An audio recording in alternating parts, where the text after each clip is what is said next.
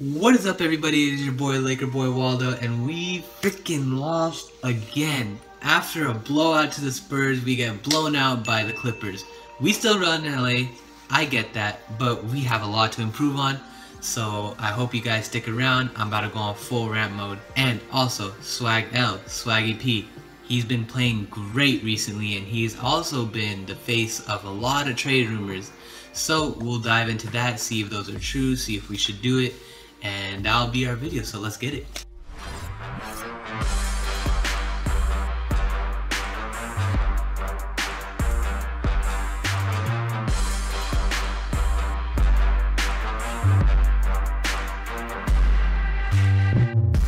So before we get into discussing trading Swag out, let's talk about the games. The biggest con to me, what I think we need to improve on the most out of anything, is our pick and roll defense.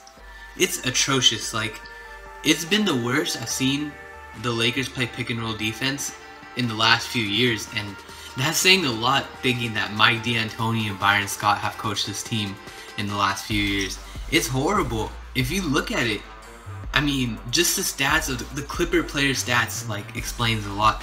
DeAndre Jordan had 24 and 21, and he only missed one shot. One shot.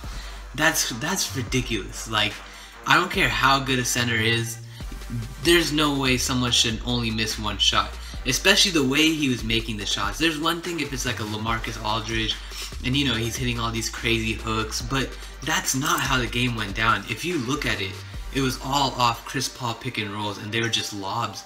I think he had like 8 dunks, and that's just embarrassing. Like, the Lakers big men like Tariq, Randall, you guys need to be on check. That is embarrassing. I mean, no matter what, I don't care how good a center is, that's too good of numbers. And okay, let's just say some of you might argue, hey, DeAndre's an elite center, he's gonna have those games. Sure, alright, I'll give you guys that. But then you look at these guard stats, not even Chris Paul, Austin Rivers, 15 points off 50% field goal. What's his face? Raymond Felton, 15.7 for 11. And if you looked at the game, they were all off pick and rolls, and they were all penetration shots. And that's horrible. You can't have these mid-tier, lower-tier guards taking over our interior. That's embarrassing. And that's not just the big men. That's all the guards. That's Lou, that's Russell, that's Clarkson. That's all their fault too. So honestly, I feel like that's the biggest thing we need to improve on. If we improve on pick and roll defense, we'll be an incredibly different team. Number 2, this one's kind of interesting. I think that we need to improve on chemistry, and not in the conventional sense where, you know, people are supporting each other and liking each other. There's that. I mean, this team loves each other. They support each other. You can see, even today's game, we were down by 16, but there's still people on the bench standing up, clapping. There's that. But when I mean chemistry, I mean on-court chemistry, in the sense that it doesn't seem like everyone is in unison.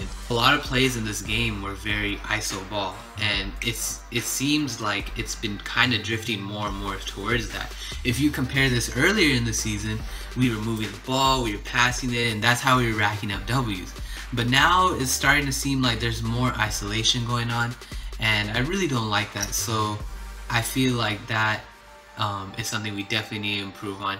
And it's just a matter of time, because I know injuries derailed that. Once Russell, Randall, Nance, Black, once they got hurt, it seemed like the team kind of lost its confidence in itself. So it'll be a matter of time till they get that back, but that is something we do need to improve on. So the last thing I feel that we definitely need to improve on is our starter situation. Sami mentioned it for yesterday's game as well. It's not good. It's not good. I noticed a lot of people in the comments noticed as well. I feel like there's something wrong with the lineup, and it's not the whole lineup. I feel like there's just some piece. And Waldo didn't start today, but I feel like the new starting lineup should just be kind of tweaked a little bit to D'Angelo Russell, Jordan Clarkson, moving Swaggy up to the 3, and then having Randall and Mozgov. The reason why I think that would work a little more better is because Swaggy has shown that he can lock up some pretty good players. And if you have that offensive and defensive scoring kick in the small forward, and you have Jordan Clarkson starting, who can really complement D'Angelo Russell well.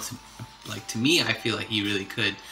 If you have that dynamic and you move Waldo, a veteran presence, into the bench, it seems like there'll be more stability. I know it kind of takes a little bit of the firepower away from the bench, but at the end of the day, your starters are your starters. And I feel like if we want to win more games, we're going to have to emphasize on making a more effective and cohesive starting lineup. So that is another thing I really feel like we should take a look into. I hope Luke is already thinking about that. Alright, so enough about the cons, let's talk about the pros. The biggest thing I saw was Brandon Ingram. He just put a huge smile to my face. It was such a dark game, but like he kind of just showed the light. He looked good. The biggest thing I liked about that is how he was patient. He didn't have too great of a first half statistically.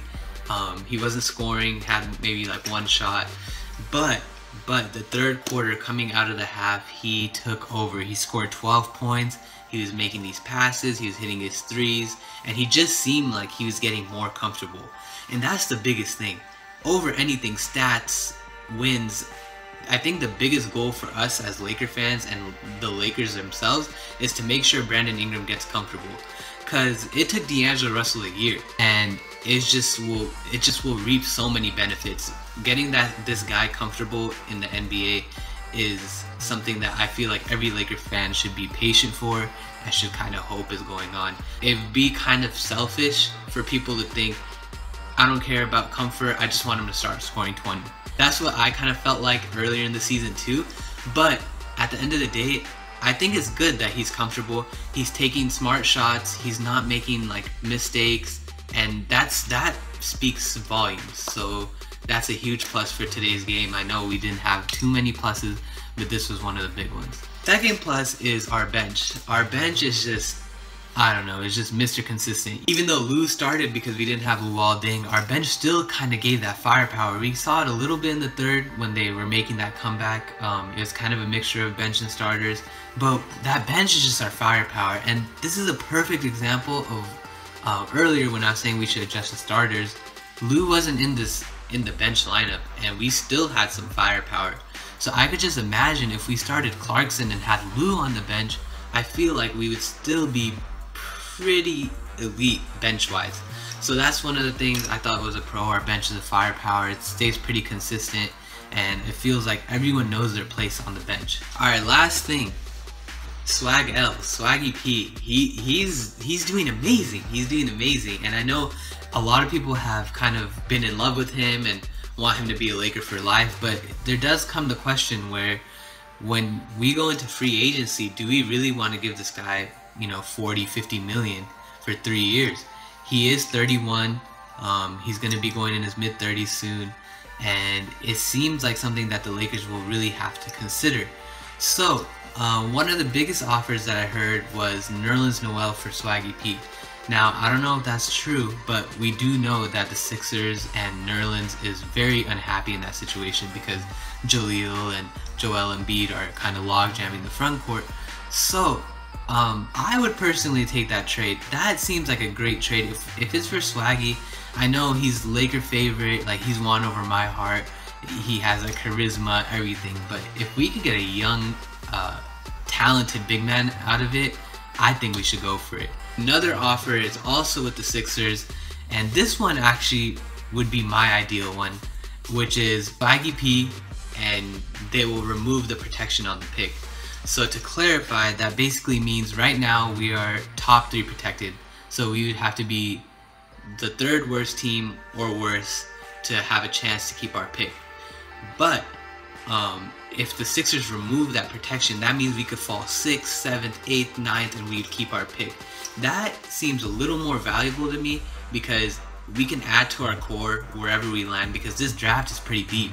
So that would be amazing. I don't know if these rumors are true, but they are something that have been spread around online and have been talked about. So it's just something cool to consider. If it's true, I would take it, but I honestly wouldn't even be that upset if we didn't. I love Swaggy. I love what he's doing for this team. He kind of has given this team a certain vibe, and it's pretty cool. If you look at him, I don't know how he does it, but he will make the hardest shots consistently.